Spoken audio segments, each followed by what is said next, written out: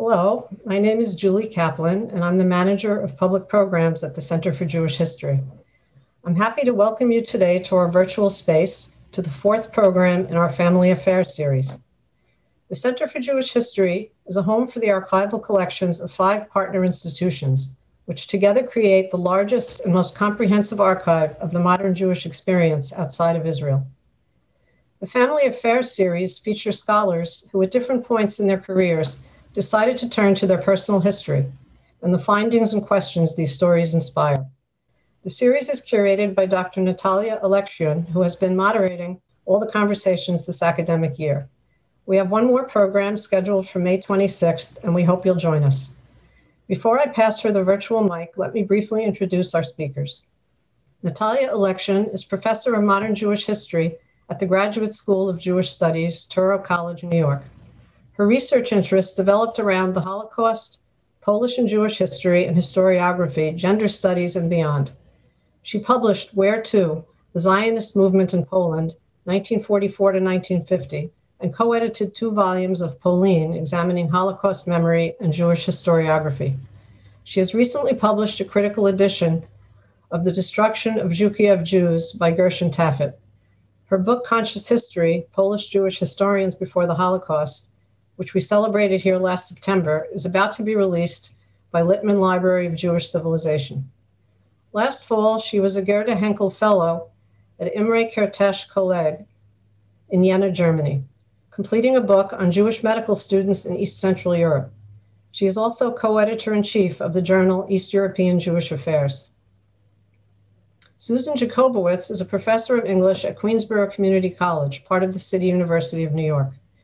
Research areas include second-generation experience, graphic depictions of war, and the conflicts and challenges of post-war Jewish identity.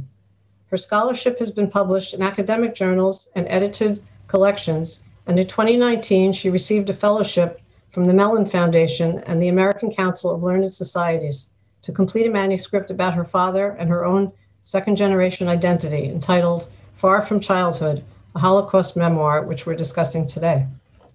Bernice Lerner is a senior scholar at Boston University's Center for Character and Social Responsibility.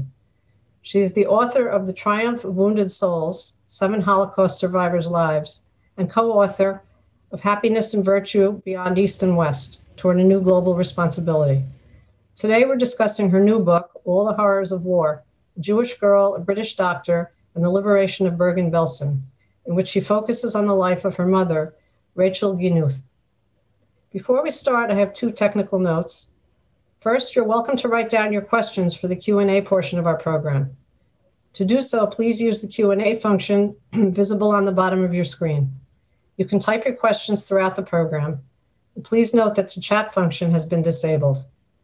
Second, the program is being recorded and will be available on the Center's website and YouTube channel soon. We will email you the link to the recording as soon as it's available. And now I turn this over to Natalia. Thank you so much, Julie, and it's an honor and a great pleasure to be here tonight, where I am today, where my interlocutors are, and it's not been planned this way, but we are going to speak on the afternoon leading to Yom Zikaron, the day devoted to the memory of the Holocaust in Israel, and it's a wonderful coincidence in a way in timing. And so let me get started by giving the mic to Bernice and to Susan, who will talk about their book, and Susan, their forthcoming book, and then we'll have a chance to have a conversation about these wonderful projects. Thank you so much, and thank you for this opportunity. I'm so honored to be on with Susan Jacobowitz. We had a lovely conversation a bit ago, and yeah, we have a lot in common, and we were talking before with Natalia, we have very different approaches to telling our stories. So I'll tell you a little bit about my book, and then Susan will tell you about hers. And I'm just going to share my screen now. So I wrote a book, I wrote a dual biography about my mom and about the British brigadier, Glyn Hughes, who spearheaded the liberation efforts at Bergen-Belsen. So here is, just to show you briefly, here is a cover of my book, the US edition, All the Horrors of War. And on the right, published simultaneously at the same exact time, came out exactly 1 year ago in time for the 75th anniversary of the Liberation of Bergen-Belsen. A British press published it, and they had the same images, the same content of the book, but you could see how they conceived of the cover very differently in the title. But so I want to just refer you to the British one because it shows like a full-length image of my mom. And this is very early after the war, maybe 6 or 7 months after the end of the war. You could see that she already is nourished and dressed. Here she is, she's very sick. She's 15 years old, and you can see in her eyes a sadness. This is not the picture of, the happy celebrating survivor after the war. She's orphaned. She has tuberculosis. She's in snowy northwest Sweden in a tuberculosis sanatorium in Arvika. And it's really I think she's quite depressed. And here is a picture of Glyn Hughes. And this is on top. He's actually in his caravan near Bergen-Belsen. He could be working on masterminding whatever he's doing. Could be, he wrote up 5 different levels of diets to feed starved people. So anyway, I had quite the challenge to write this dual biography, as you might imagine. How do you tell the story of 2 such disparate characters? And they never met each other, even despite the title To Meet in Hell. So it's because it's a work of nonfiction, and it would have been highly unlikely for them to meet given the numbers of people that were in Bergen-Belsen at the time of the liberation. Glyn Hughes came upon 55,000 to 60,000 sick and dying people. My mother was but one of them. She was one of those who were there were 2 camps. One was the horror camp, where things were particularly Dante-esque, and that's where she was. So how did I tell this story? So I decided that I would tell it as sort of, I hate to use this word, but it's kind of a thriller, kind of a race against time story, because how was she rescued? The question that inspired my research was, how did my mother survive the war? She had spoken to me my whole life about stories of her past, her childhood, her war years, but she could not tell me how precisely she was rescued, because at the end of the war, she had fallen unconscious.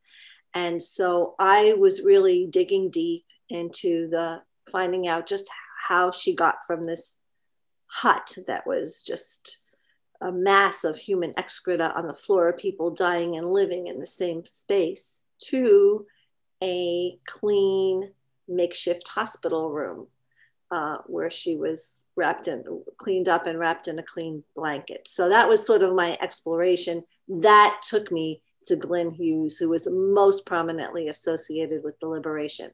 So I tried to tell the story. I decided to tell the story as sort of, where was he, where was she during the last year of the war? Where did they start out, and how did they come to both be in this same hell in Northwest Germany? So basically the book centers around 4 seasons: the last year of the war, which was a very dramatic year, spring of 1944 to the spring of 1945. The 5th season talks about the convergence, the liberators coming in, the inmates and their reaction to the liberation, and how the British went about the rescue. And it talks about the convergence, and through the points of view of these 2 very different protagonists, right? The rescuer and the one who was saved. The book is sandwiched, the meat of the book is sandwiched between the prologue and the epilogue, which gave me an opportunity to tell some other very important stories. And also it's sandwiched between a couple of pages talking about the Belsen trial. The Belsen trial sort of setting the scene for what's to come, and then some really fascinating episodes that came out of the Belsen trial and what was going on at that time. So this here on the right is a publication that was published on November 11th, 1945, during the Belsen trial, which took place in a makeshift courtroom in Lüneburg. And Glyn Hughes happened to be the first witness. He set the tone for what was the first international war crimes trial that applied international law. And on the bottom right, you see the 45 SS who were being prosecuted. And number 9 is the famous Irma Grese, who attracted a lot of attention because she was beautiful and young and very sadistic. So I tell the story, really the meat of the book is their travels and where they were and the various seasons. So just to give you an idea, in the spring of 1944, Glyn Hughes is Deputy Director of Medical Services for the British 8th Corps. He did not know it then, but they were to fight the most vicious Nazi units, the Panzer units, and they would have a very big part in the war. And they were practicing in the Yorkshire wolds, which was similar in topography to what they would encounter here when they landed in Normandy. So this was his role, and they were planning for the D-Day invasion. Here was my mom in Sighet in the spring of 1944 on one lovely Passover day. She's sitting together at the Seder table with her family. There's 9 people around the table. They're celebrating the holiday. And who could have possibly imagined that 1 year later, really just 1 year later, only she and her older sister would be the only ones to survive from that small family unit. There are other things that happened, and many other of her relatives died, but that was the story of that Passover. So I'll just give you one other little bit of information, which is on D-Day, which is June 6th, 1944, the most magnificent chapter in the annals of military history, when this armada of a multinational armada lands on the shores of Normandy. Here on June 6th, 1944, my mom was there already for about 3 weeks. And twice as many people, human beings, were killed in Auschwitz on June 6th as were killed all the Allies, among all the Allied forces as they landed in Normandy.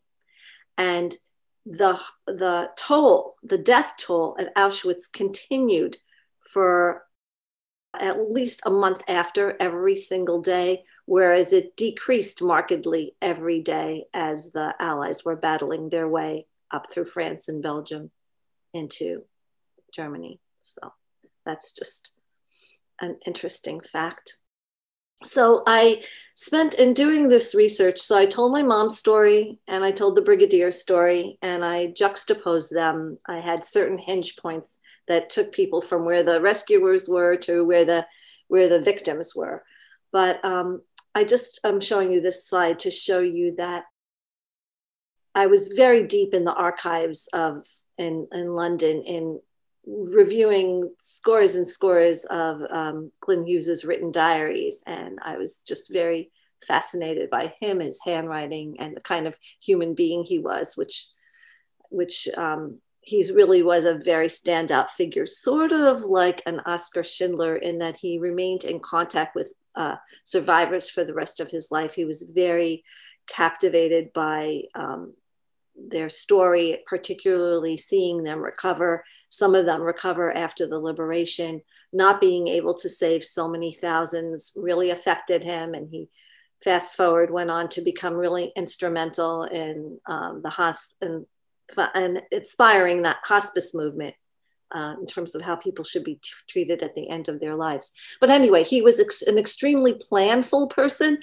and he believed in practice, practice, practice. And here you just see up here, he writes down the number of casualties on the beaches and how many wounded have to be evacuated on D-Day, D+1, D+2, D+3. All those numbers everything centers around D-Day. And he actually arrived on the shores on D+6. And the special units and the general hospitals and all, there were just voluminous notes in his archives. But I'm just showing this to tell you that here was a person who planned everything out. I mean, every surgery, every medical rescue was down to the second practically. And then he came upon Bergen-Belsen. It was just a shock. And it was something for which the British Second Army was totally unprepared. At that time, he had been promoted to be Deputy Director of Medical Services for the entire British Second Army. And this was the day on April 15th, 1945, when they stepped into Bergen-Belsen. Nothing in the ward, nothing he had ever seen anywhere had prepared him for this. He was a big hero in World War I. He had been on the battlefields. He had seen the bloodiest carnage, and there was nothing that could have prepared him for what he encountered when he entered Bergen-Belsen on this day in 1945. And so that, in a nutshell, is a bit about my book. My mom had been in Bergen-Belsen for about a month. She arrived in March of 1945. The norm was death. Anne Frank died just a couple of weeks before my mom's arrival, and my mom was one of those who easily could have died. She was very much on the borderline. So I'm going to stop my share now, and I'm going to turn the floor over to Susan because I want to hear about her book project. Thank you so much, Bernice. I'm so glad that we have the opportunity to do this, that we have a chance to do it together. You know, I'm glad you showed the map because I took the map out. I have so many images that I can't possibly go through all of them. So the map showing that area of Subcarpathian Ruthenia, I think, is an important, part of the story.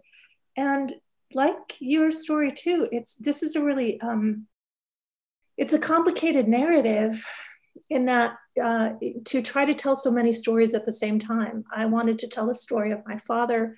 I wanted to tell my own story as someone second generation who was sort of trying to figure out, where I came from, and also do the historical research and the scholarly research with documents and in archives that would explain the story that my father was finally telling me.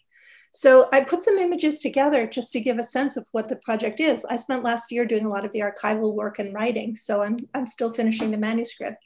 But this is my father in Arizona, where I grew up. He went to law school in Tucson, Arizona.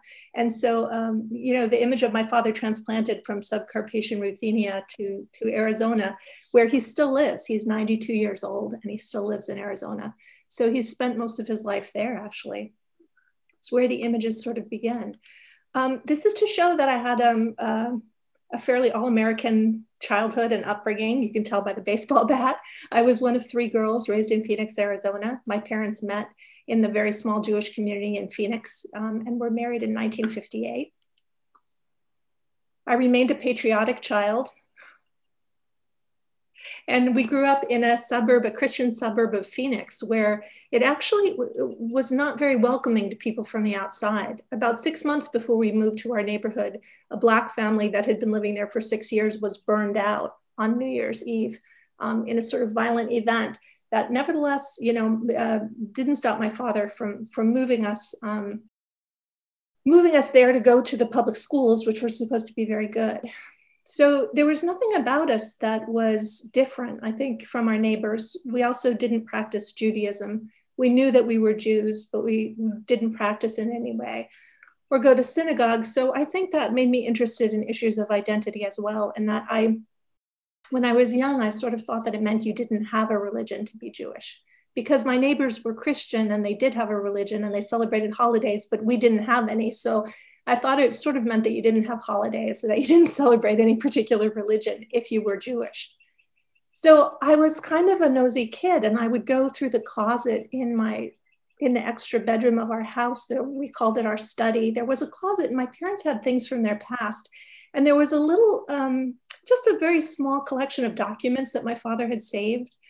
And one of them was, an index card from a DP camp in a name that is not his own, which made me think that maybe my father had been a spy.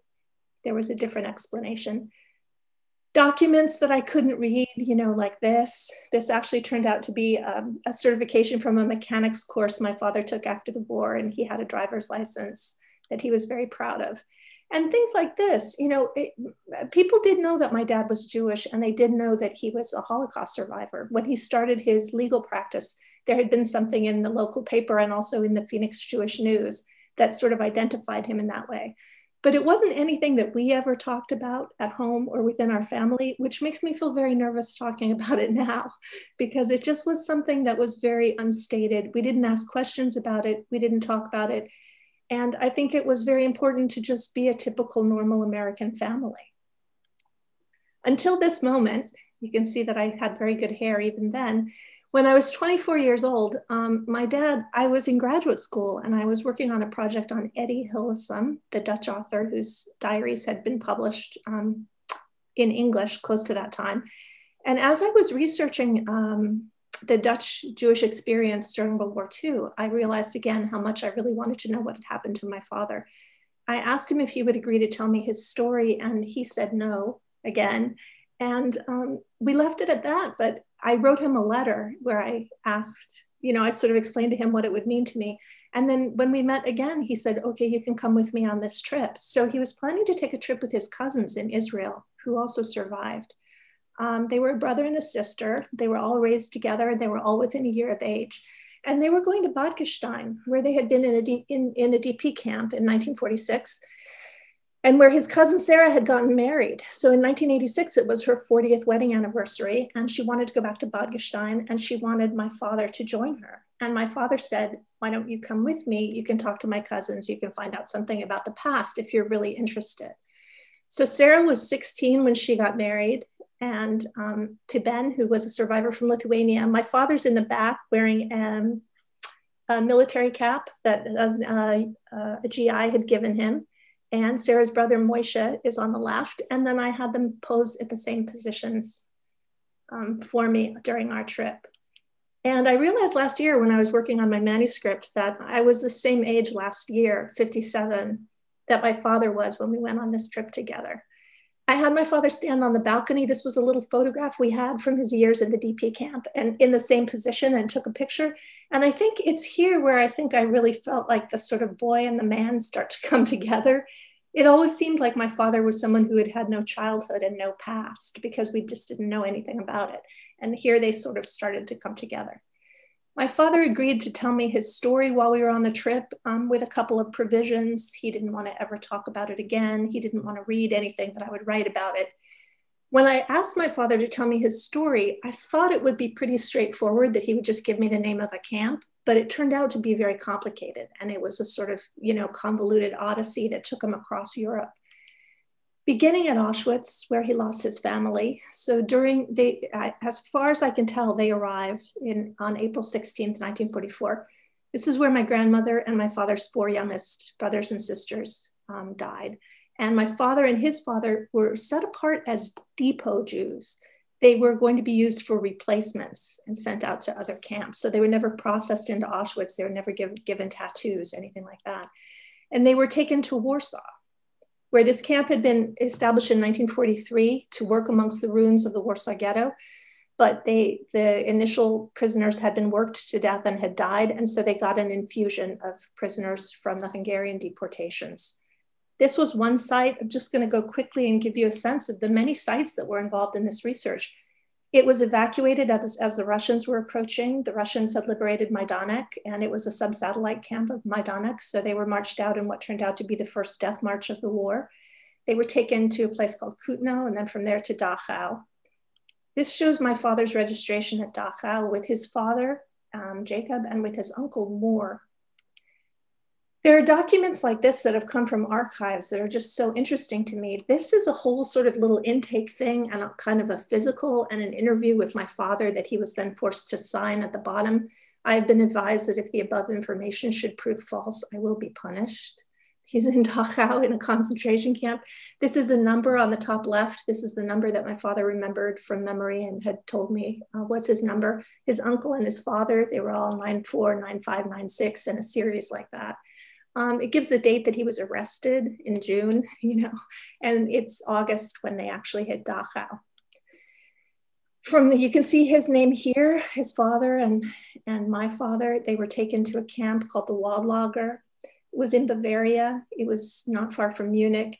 It was camouflaged from the top. They were working on a huge bunker project there. When I went there, there's still a little bit of a ruin there that you can see. And there are still people who come there and they leave these, you know, light candles and leave these things behind for their loved ones who died at this camp. You'll notice that many of the names are Hungarian because they got this infusion of prisoners from the Hungarian deportations. He was liberated. He starts to appear on lists like this. He was born in 1929, so he was 15 when he was deported and 16 when he was liberated. And these are in the Klausner list, the surviving remnant that went out with names of people who had survived so that relatives could find them. My father's not on this list, but you know, I thought this was kind of interesting because it shows how many people had the name Jakobowicz or Jakobowicz. When I was growing up, I vowed as a child that I would never change my name because I thought we were the only ones. I never met anyone named Jakobowicz. I never met anybody in Arizona who could pronounce it. And I didn't know that it was such a common Eastern European name or that there were other Jakobowitzes in the world. And so I've come across the records of many, many people with this name. And I followed a paper trail, you know, a paper trail. I was doing research last year at the United Nations archives to look at the UNRWA archives. They ran the camps in Austria where my father spent almost 2 years. At the top here is my father and his cousins. Moisha and Sarah, they're using different names here, but they were all born in 1928 and 1929. My dad's on the far left in this photograph. And his name starts appearing in the lists of these various camps. He's down on the bottom right. With a name that, you know, it says 18, but it's with a felt tip pen. My father lied about his age. He wanted to seem like he was 18 so that he could trade in cigarettes, which were the only thing of value in the camp. So he gave his age as being older. I went through camp reports. You know, I was very interested in the administration of the camps, the challenges that people felt that the DPs were facing. My father was stateless. He was only, you know, he was so young. He was only 16 and 17 years old.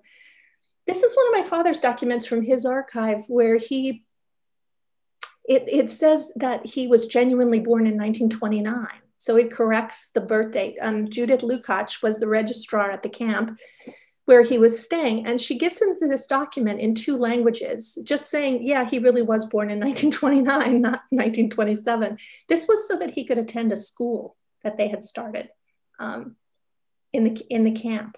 And here, this notation shows it as well. It says the date was mistaken. My father went in and confessed what his real birthday was so that he could attend this little school they had started. And here you can see that she makes a notation that corrects the age here as well. My dad didn't know what would happen. He puts down here that his desired destination is Palestine. He actually wanted to go to the United States, but there was no one to sponsor him. And then the Truman Directive made it a possibility. This document I was given, and it showed his destination was New York. This is the ship manifest, and it said USCC, which nobody at the United States Holocaust Memorial Museum seemed to know what it referred to. Someone suggested Catholic Charities. But it actually turned out to be the US Committee for the Care of European Children. And that's the way that my father was able to come to the United States. Doing research at YIVO, I wanted to see what I could find out about the US Committee for the Care of European Children. The papers are there. And also if I could find some kind of document that would show how my dad actually made this move from Europe to the United States. And Gunnar Berg, who is a project archivist at YIVO, said that he would check an archive in New Jersey for me. That was the archive of German Jewish Children's Aid. I didn't know that they had been involved in my father's story. I'd only seen a reference to European Jewish Children's Aid, but the 2 of them merged at some point. So he found a file for my father that I don't think anyone had looked at for 69 years, that followed him from the DP camps in Europe all the way through foster placements and placement in an orphanage in New York. A file that was closed in 1950 when my dad went into the military. His name is at the bottom here. You can see it added in pencil. He became one of the children who was going to leave from Austria. This is the document that allowed him to leave. He was taken to the consulate in Munich, where they prepared a certificate of identity in lieu of passport. It was a photograph that I'd never seen of my father as a child. And these I thought were very interesting, and I use in my teaching as well. You know, he had to sort of, he didn't know English, so it was done for him, but my internment was due to racial persecution and not because of any crime. So people who have been in prison or been in camps, and that he can't get any kind of birth certificate or any documentation. The only documentation we have from my father begins basically with the camps.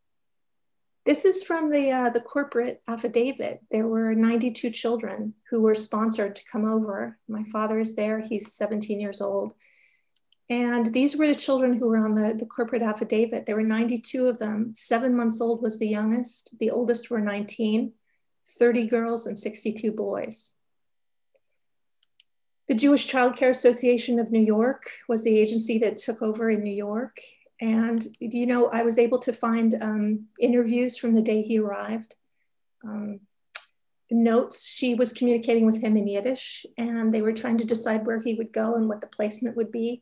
And the reports look like this, you know, typed out, very meticulous, really interesting. And they followed him for several years as he goes to high school. He turned 18. And from 18 to 20, he went to high school. There's a personality picture that's given. I thought this was very moving. He very strongly wanted an education, yet he had feelings of guilt and pain around his dependency in achieving it. He wanted to belong, but as he strove to achieve this, he felt much guilt and degradation in giving up the old ways. Today, while he has achieved much in both areas, he is too close to the painfulness in his experiences to be able to derive deep satisfaction from the present. After his military service, he went to law school in Arizona. And I found this in a newspaper on April 29th, 1955. My dad and his team won the moot court competition for the first year law students in 1955. And that date stayed in my mind because my father's on the far right there. But this is the only photograph I've seen of my father as a child that I found during the course of my research. It was taken June 6, 1945, but this is just almost just a month after he was liberated. He was liberated on April 29th, 1945. So 10 years later, he won moot court. When my father moved into a retirement community a few years ago, I found some personal documents that he had saved. And this shows that at one point in 1960, 4 days after he became a father for the first time, when my older sister was born on the 10th, he received a one-time $400 payment as compensation for what he endured during the war. My dad often told me that he didn't talk about the past because he didn't remember anything from the past. The first time that I went to Ukraine to see where he was born, the night before I left, he spent with me and he gave me this map that he had drawn from memory of his town, where his house was, where they were taken when they were deported. And when I went there, this is the only map that I had, and it was completely accurate. And I also found a reference to my father's family in a series of volumes that were prepared in Israel by the Beata Klarsfeld Foundation that used civil records to reconstruct the Jewish community in these areas that were under Hungary's control until the deportation. So this is the only place where I've ever been able to find a reference to my father's family, including the sister down at the bottom, who I was told that I was named after when I was born. And this is the only picture that we have of my father's mother. It was, we don't have any family pictures, so I've never seen a picture of his family, but it was taken for a formal document before they were deported, and it was kept by his sister, who was living under false papers in Budapest. And she told me that she kept it on her at all times in case she was ever taken. She would have this photograph of their mother. So that's what my book is about. I think it's also expressing how speechless I feel about these two incredible books and incredible stories. And I'm looking nervously at the clock because how can we possibly squeeze a conversation with an audience? But we'll try. So let me go back to some of the some of the things that came out in what you shared with us, and I'm fortunate because I read Susan's manuscript and Bernice's book, but this is not the case of everybody in the audience. So let me go back to what was the theme of the series: this intimate relationship between authors, scholars taking on family histories, and I want to push you a little bit on it. Both and Bernice, you mentioned it, that you both take very different approaches. In your book, your personal relationship with the story is not clear at all. You're very absent in a way from the story of your mother. And then in Susan's book, you are present, you are in the pictures, you're there as a child, you're there as an adolescent with your dreams, with family, intimate family moments. So if you could talk a little bit more about this choice and the experience of researching something that is both researchable. You both came up with incredible documents, you visited places, you visited archives, but also something so close. So maybe Bernice, if you would like to start. Yeah, so so you were right, Natalia, you nailed it when you said that Susan and I took really opposite approaches. And but it's kind of interesting. We also had sort of opposite kinds of experiences, where Susan had detective work from practically like a blank slate, and she had to find out everything. Whereas my parents talked, and I could really ask any question anytime I wanted. I could have these really informal conversations with my mom, like, "Oh, what did you buy in Bloomingdale's? Oh, so what were you wearing on the death march?" You know, like I wasn't that abrupt, I wasn't that like stark, but it was this fluid thing where, you know, after a while she knew I had the scaffold of her story and things that reminded each of us of things we could share, and I could ask her anything. So it's kind of interesting that we had this sort of really intimate relationship, and where I'm always and still very, very close with my mom, and we talk about anything and everything almost at any time. But I decided, for the purpose of writing her story, to completely remove myself from the narrative. So I found that was, once I made that decision, that really helped me, because I tried to write things over the years, and I'm just wasn't very good about writing about myself in the picture, and that didn't really interest me so much. But I tried to sort of separate myself and say, okay, forget that she's my mom, like, you know, whatever is going on with us, whatever. Here's this little girl. What was it like for this little girl to go through these experiences? What was her childhood like? What did it mean that she had a hard scrambled childhood? And how did those biological endowments and experiences help her through the worst of times? So I kind of try to take a step back and look at her story that way. And now I'm working on one of my father too. But that was my next question, because you are second generation on both sides. Yes. Yes. But I think all these accounts are so fascinating. And I think that there is some similarities in both Susan and my experiences of digging into the archives, because we're coming up with similar sorts of things. And it was so interesting, Susan, to see your slides, because my mom also drew a map of her hometown, same kind of sketch as your dad. So I'm going to include that in my PowerPoint presentation from now. Anyway. And you went there before the pandemic, right? You did go to Szeged. Yes. And was the map accurate, the way that Susan's map? Well, she filled in a lot of details. I think the whole alley, the way that the whole plot of land she's describing was raised completely. But yeah, I mean, the mountains don't move. The place where her school was didn't move. The synagogue didn't move. So certain things that she described to me. It was really interesting to see. Of course, it's very changed now. Susan, if you can talk about your relationship. I sometimes wonder if I would have been as interested if I'd had a different kind of upbringing, because we were in a Christian suburb of Phoenix. I didn't know other people with a name like Jakobowicz, and I didn't know other people who had parents who were survivors. And also my mother was not a survivor. So my father's idea, part of his idea about putting it in the past and also having the best possible, outcome for his children was, to not marry a survivor, to not live in close to a large Jewish community. He told me later that he felt that people couldn't help it. Whenever they were together, they would talk about it because they couldn't help it. And he didn't want to talk about it. So in a way, we were kind of living, under a kind of cover, but not in the same way as some of the people who I've written about, who I've studied, who, like Madeleine Albright, who were raised Catholic and really didn't know that their grandparents had died in Auschwitz and things like that.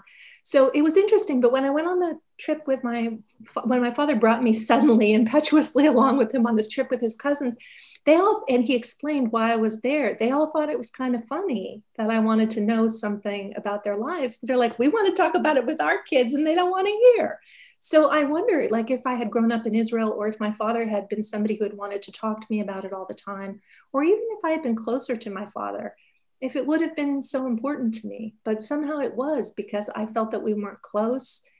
I had some of the classic second generation difficulties of feeling that I wasn't enough of a compensation to my father for what he had suffered. And that made me, feel badly about myself. And I just felt this strong compulsion to know, but I never thought about removing myself from the story. I'm also a writer, and in my own writing, I focus on literary nonfiction. And I think that was the really compelling story for me. The story was the story of our own family. It's sort of the story of yourself that you really want to know.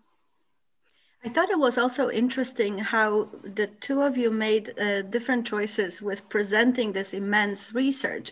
I mean, in a very material way. Bernice has footnotes and all these documents placed in the archival references. And Susan, you have a bibliography, but then the flow of the story doesn't stop to show you the proof for this finding or that finding, which I thought was an interesting way of relating to this detective work, the investigation that you did do.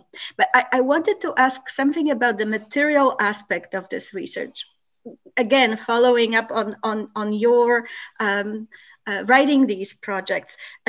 You both talk about, Bernice, you mentioned that you don't have family pictures or your mother pictures before that picture with sad eyes taken in Sweden. And Susan, you talk about your father's pictures, I think the same age. I mean, they're also born both in 1929. So I wonder, were there closets when you were growing up with documents, with material remnants of things, or was it stories or lack thereof? How did it play out in your attachment to reconstructing what happened? So it's interesting. Yeah, Susan's dad and my mom were roughly the same age. So they were teenagers, and teenagers who survived had a lot of them had some kind of resilience. They had this childhood or this past that could anchor them. If they had, most of them had a solid family growing up, and then they had this whole future that stretched out ahead of them, that they could begin their life. They're teenagers. They hadn't married or lost children or so. But Susan's dad came to the United States early as an orphan and had some schooling, and that was a really very wonderful thing. My mom had a different story because she was so sick. She nearly died. So she was in and out of TB sanatoriums, she would say, for her whole teenage years. From the age of 15 to 25, she spent more time probably recuperating than out in the world. but but for both of our parents, they had a chance to sort of come to their own before they had children. The majority of survivors were in their 20s and 30s. A lot of them got married immediately post-war and had children right away. So whatever decision, it sounds like Susan's father made a really conscious decision to really put his past behind him. My mom made a conscious decision to marry another survivor. She was in Sweden. The men she dated were mostly Swedes, not Jewish, but she just, something in the back of her mind wanted her very much to, marry someone Jewish. And then it was just in her case, it turned out to be a lucky thing that she married someone from a very similar background, because that didn't happen a lot after the war either. So my parents are both from the Carpathian Mountain region, and they're both survivors. And I think my father would probably would not have been happy married to an American woman. It would have, he might have been, it might have been, who knows, but I think they had this common language they would lapse into all the time, like just throwing in Yiddish words or Hungarian words, or remember this from the past, help me explain this. So it was kind of this unified parental presence in the house. They had this similar kind of experience. Yeah, I don't know if I answered your question. I was curious if there was a material remnant. Things. So material things. So my mom had a lot of things from Sweden, right? She had her own dowry that she amassed like auriferous crystal. And she also had papers, and she also had some schooling, and she had some records. So, but that's it, like nothing from before the war. Yes, I went to. So that was the caesura. Yeah. But I do have some of the papers that Susan was showing from the records of Bad Arolsen, of her like being in a labor camp, but no photos, nothing from before. Yeah, I think that direction that Bernice went into, it really fascinates me, because I think I see that as the next step. I've become so interested in the US Committee for the Care of European Children and the people who were involved in that, and also the people who were working for UNRWA, and how there was this whole system set up to try to deal with such a gigantic humanitarian crisis, and how those things play out so powerfully just in individual lives. I mean, what would happen to my dad? He was stateless, he had no money, and he had no one to sponsor him, So what would, the DP camps didn't close in Europe. I think the last one, it was 1957. So some people were just kind of left there. And then what you're saying also about that they had their whole lives before them, that's how my father explained it to me. I've only ever heard him use the word Nazi once. And I think he was using it to refer to a Republican. It was something political. It wasn't about actual Nazis. And he apologized afterwards, saying it's because they don't care about people.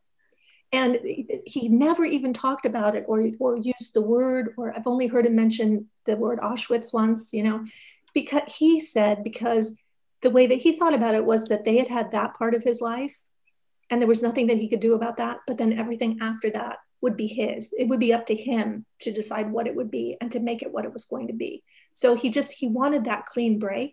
And that's why he didn't go try to get any kind of reparation after that first initial attempt. It was such a painful experience for him. It was $400, and he had to give part of it to an attorney. He said that the thought of getting something in the mail every month that would be from the German government with a check would have been so disturbing to him as a reminder of what he had survived that he didn't want to do it. But then a few years ago, he said maybe if there had been direct deposit, he would have done it. So I want to follow up on something that Bernice, you said when you started talking about your mother, and I keep on thinking how Glenn. It's interesting because we wave Glenn Hughes, who is not a family member. He's an important historical figure, and you really gave him his first biography in your book. And Susan waves entire family universe. And so they're very intricate books, but in very different ways. But I want to touch on that interrupted childhood between how, Bernice, your book starts with the beginning of the end of your mother's childhood. I believe that's the wording, and Susan, even the title, Far from Childhood. And what did you think writing your your mother, your father's interrupted childhoods that sort of abruptly ended you yourself as parents and as authors? Go ahead, Bernice. Well, you know, in the process of writing, I think I learned more and I came to a greater understanding. I didn't realize how difficult my mother had it. She came from a very poor family. They didn't know they were poor, but she had to work really hard. She was the second of 6 children. She worked in her grandmother's poultry business.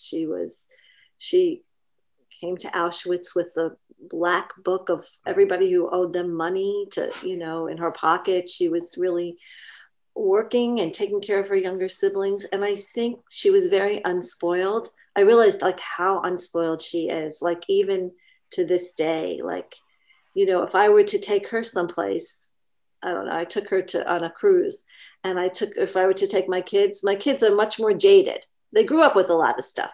Everything from my mother, she just appreciates every little thing, everything she's seeing, everything. So there's a really nice quality to that, and to someone who really worked hard for everything she has. And I just admired her abilities and her street smarts in a way. When she came to Auschwitz, she had never slept away from her home before, and here she was in this place. So but just how she sort of acclimated and sort of the choices she made as a kid and how she responded to people in the camp and how she worked for a Nazi officer. And yeah, it's kind of, yeah, I viewed her childhood was sort of sacred. It's this sort of sacred little chapter to me that really fortified her for what was to come. And we talked about it a lot. And she would use the word Nazi. She would use the word capo. If she came across somebody who was really mean, she would say, oh, that person would have been a good capo or something. It was part of what we would reference. It was in the air. So it's kind of fascinating to me how Susan's dad kind of separated himself out, and he wanted nothing to do with his past. So yeah, I think retaining that simplicity and the simple appreciation for things, I have really loved that about my dad too. He'll be telling me a story about how, you know, he was in the DP camp and somebody got a box of food and he ate the most delicious, incredible thing that he still remembers to this day. And it turns out it's a saltine cracker, you know? So it's like that. I think just like, you know, the things that they value are really the very simple things, nothing commercial, nothing materialistic. He still lives very simply. I think only people really matter in that way. So those kinds of things, yes. But I think I came to understand that my father didn't really have much of a childhood. It wasn't a happy home. His father struggled. His parents' marriage was not happy. He tried to help his mother. His older sister ran away. She's that's sort of typical story of not wanting to be the second mother to a bunch of kids. So my dad actually helped take care of his 4 younger brothers and sisters. He was very comfortable with babies. And I think that's part of what happened in our family is I think he was very comfortable with us when we were babies and very hands-on. He knew how to take care of babies better than my mother did, who was the youngest of 5 and didn't really know how to take care of a baby. But I think when it came to children, or when it came to being able to sort of meet us in the world where we lived, that was just so different from anything he had ever experienced. He was kind of absent, or he didn't know how to make that connection. So he focused so much of his energy on being a good breadwinner, on providing for us, you know. But it was just somehow he was such a remote figure and such a stoic figure that I think I just had a hard time maybe, you know, feeling that connection between us. That grew much more as I learned more about his story, because the same way that Art Spiegelman, when he was asked once about whether or not working on his project brought him closer to his father or made the relationship with his father better, he said, you don't seem to understand, it was the relationship. You know, so for a while, this sort of was my relationship with my father, I think, was trying to understand what he was telling me and trying to incorporate it into, you know, what I was working on. Did your parents, mother, father, did they read the manuscripts of your books? In my case, my mom read every draft. In fact, I remember sitting in the airport with her. We were coming back from some some family event or something, and I showed her the draft of a chapter that was about her childhood. And it was, oh, she was tearing up, and it was, so sad. We second generation don't like to see our parents get sad. It's why so many of us don't ask questions. And it was very sad, but in a way, that's how I knew I nailed it, because yeah. Did she request things to be put in or taken out? No, she was very, again, sort of like this simple appreciation of everything. Just even after it got published, there was a few minor things that she said, oh, maybe I should have corrected that, but I didn't want to bother you with it. More work for you. I didn't want to make work for you. I don't want you to stress. I don't want you. But she read every word of the manuscript, and she learned a lot. She learned about the medical rescue that took place in Bergen-Belsen. So, Susan? I think my dad will be surprised by some of the research I was able to find too. But when he first agreed to tell me his story, the two conditions he said were that we never talk about it again, and that I never ask him to read anything that I write. When I did my MFA, it was my MFA thesis, and it ended up winning an award. There was a press conference, and I had to do a reading, and my father wanted to come. So he did hear that short reading then. And my older daughter at that time was 5, and she said that he was crying, while I was doing the reading. But now I think it's changed a little bit. He knows what a large project it is for me. And he said to me recently that he does want to read it, but he wants to read it, when everybody can read it, like he's going to read it. Because I think he doesn't want me to feel that pressure of going through the manuscript and maybe, why is this here? Why is that there? And that kind of thing. So that would be, that felt very supportive. He's very conflicted because I think he just wanted to feel like we didn't feel like we had to be involved with that past, So when I first got the fellowship and was able to take last year to do the research, he was so excited for me that I got the fellowship, but he said, if you want to do something else, if you want to research something else, that would be fine with me too. Thank you so much for sharing what you've shared, and I encourage all of you to get after the program to get your hands on Bernice's book and to wait impatiently for Susan's. And now we have a few minutes for questions. So Julie, if you would be so kind to share them with us. Of course. Well, the first question I can answer, as I mentioned during the intro, we will be recording this and it will be posted on our website and our YouTube channel within a couple of weeks. And we will also be emailing everybody who registered a link to the video as soon as it's available. So you can look for that. Somebody had asked about that. And I also wanted to mention that I did include a link to a 30% discount off Bernice's book in the confirmation that you received today, and we'll also include that link again when we send the video. Okay, on to more important questions. This question is for Bernice. In which other camps was your mother before Bergen-Belsen? She was deported to Auschwitz, and she would say miraculously, was taken out of Auschwitz and taken to a labor camp called Christianstadt, and then a death march, and then Bergen-Belsen. And this one is for Susan. What is the name of the place in Israel where you found that last document from your town in Hungary? Oh, the series is called Names or Nevek, Nevek, and it's a 9-volume series from the Beata Klarsfeld Foundation, and they reconstructed the communities based on civic records, tax records, things like that. Yeah, it's very helpful. And then there's one more quick question for you here that'll just take a second. Somebody asked, who was it that paid your father compensation? What organization was it where he got that actual payment of $400? That was coming from the German government. It was 1960, and they were just starting, I think, to open up compensation. I think it had started earlier in Israel, And so his cousins, he had some cousins in Los Angeles who told him about it, and he started that process. Okay, thanks. This one is for Bernice. Assuming you started to write about your mother and that she did not personally know the British soldier, how did you decide to include him in such a prominent way? Did it help provide a structure to include so much context to her experience?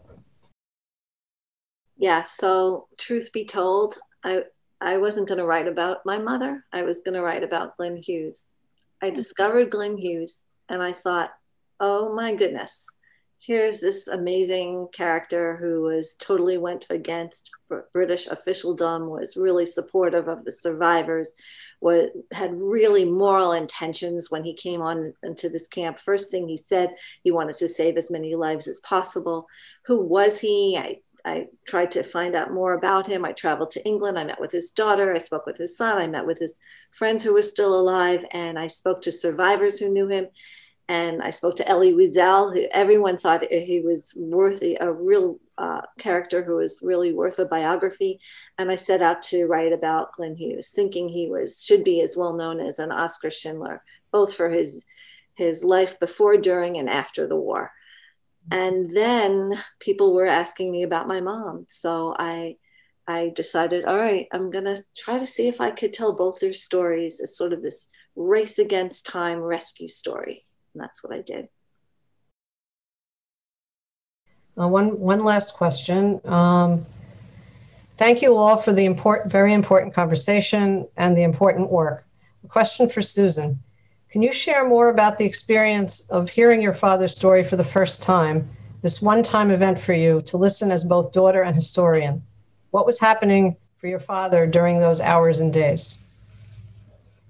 We were taking this trip together with his cousins, and we had never spent that kind of time together. It was very intimate. We were, I think originally my mother would have taken that trip with him, but my parents separated and divorced around that time. So I was sleeping next to him on the bed, and we were just together all the time.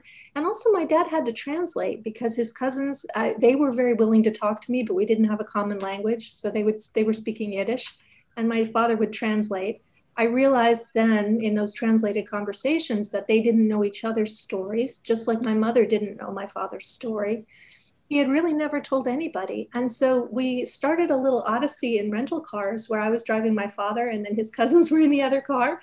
And in this car, we started talking. And at some point he broke down and he started to cry, actually. And I was very shocked. I'd never seen my father cry before, really. And was going to pull over, and he said, I'm okay. But you know, that's when he started to tell me some of these things. And it is really difficult because particularly with my father, like even speaking here, it's a little bit difficult. I feel like he just didn't want to be reminded of it. He didn't want to talk about it. He didn't want to think about it. And that was the one thing that I was sort of always asking him to do. And so I felt like I was maybe outing him, or I was maybe taking advantage of a really tragic past for my own work. And so it has been really difficult. It's been really complicated. And I think that's one reason why it's taken maybe so many years. I mean, part of it is that borders weren't open and archives were closed, and it takes time to do the research and the writing. And I'm an academic and I was raising a family as well. But I think some of it is just that it's very difficult, you know, if it's something your parents don't want to talk about, that it's something you insist that they talk about. Yeah. And somebody asked if you could repeat the name of the organization in Israel for names because they couldn't hear you. I should put it in the chat. It comes from the Yada Klarsfeld Foundation. And so they've done a lot of work like this, and it's called NAMES. And in Hungarian, I think it's Hungarian, it's Nevek, Nevek, something like that. So it's a series of 9 volumes, and it focuses on that Carpathian area, just the areas of the Hungarian deportations that started in 1944. Okay. All right. Which is yet another way in which your stories converge. It's very remarkable. Julie, you were saying. I was just going to say that I think it's time for us to wrap it up. And I just want to thank all 3 of you. This was a really fascinating conversation, and I can't wait to read both of your books. Thank you so much. Thank you so much. And thank you, Julie. Okay. And thank you to all our participants.